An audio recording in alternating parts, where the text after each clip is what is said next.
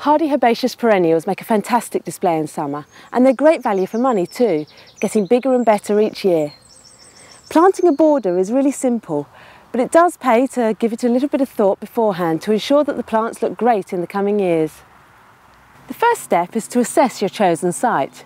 Now, hardy perennials all have their own little characters. Some like blazing sun and dry soil, while others prefer a damp, shady spot.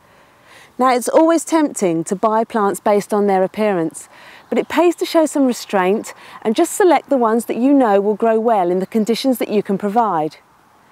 This border gets plenty of sun and the soil is well drained and fertile, so I've had a really wide range of plants to choose from. Try to select a range of plants that have varying heights.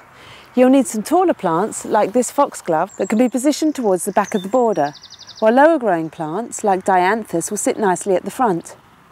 In between, you can put mid-height perennials, like scabious and penstemon, and this will help to give the border a nice structure and ensure that all of your plants are visible.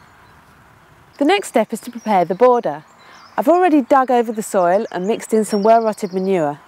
This will help to improve the structure and fertility of the soil, as well as getting the plants off to a good start and feeding them as they grow. Before you start planting, always lay your plants out first. Try to imagine how big they'll get in future years and make sure that you give them enough space to grow.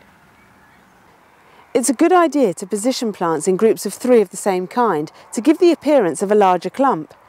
It's not essential, but it does look better than dotting them about randomly. If you have plenty of one type, then repetition of these groups will add symmetry to your border design.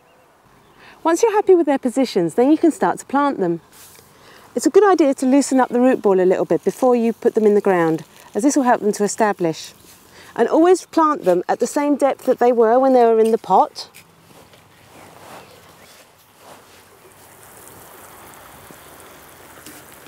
Don't forget to water them in afterwards. You'll need to keep watering them until their roots have grown and they're capable of finding their own water. But once established, these plants will fill this border with summer colour year after year.